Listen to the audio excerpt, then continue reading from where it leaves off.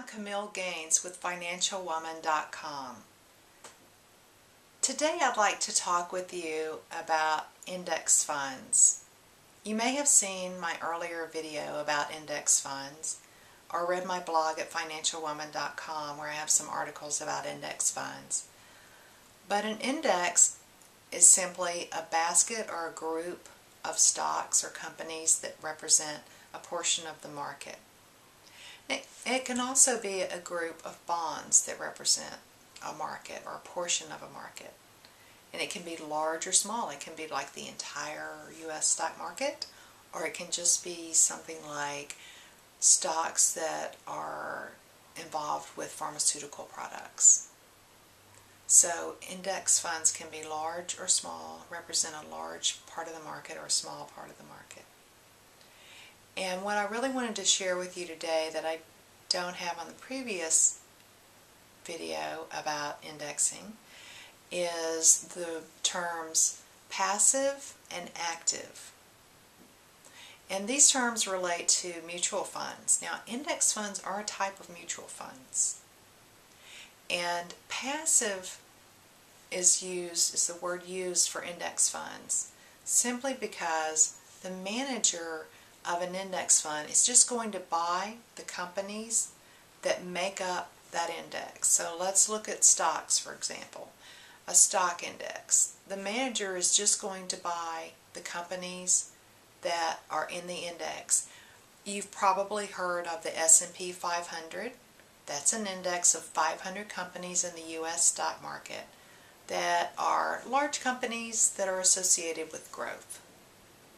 So if you buy an index fund that represents the S&P 500, all that needs to happen is that fund manager needs to buy the companies in that index, the 500 companies in that index. That's pretty easy.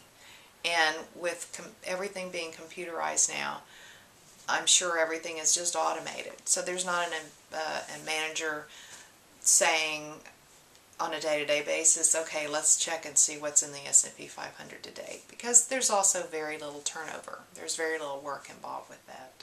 So that's why it's referred to as a passive index fund. There's just not a lot of work involved with it.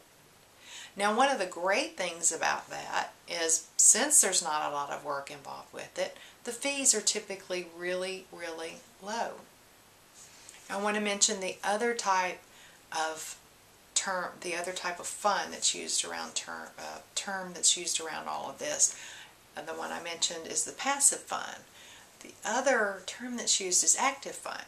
Now that would be a fund where a manager is actively managed and picking out stocks, or maybe a team of managers. And they're picking out stocks based on criteria that they've selected that they want to use for the companies that are specifically in their fund. It might be based on their growth or their capitalization, which is also their size, or it might be based on the sector that they're in or the country that they're in, or whatever their criteria is that they've decided. That's referred to as actively managed. So they're looking, the fund manager or managers and research department are always looking and seeking the stocks or the companies that meet the criteria that they want to hold in that fund. So that's referred to as actively managed. So you can see how actively managed funds may have higher fees than a passively managed fund.